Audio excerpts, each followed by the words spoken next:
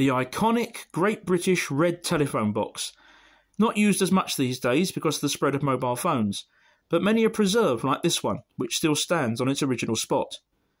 Others, like this one, are still used as telephone boxes, whilst others have been turned into homes for defibrillator equipment, like this one.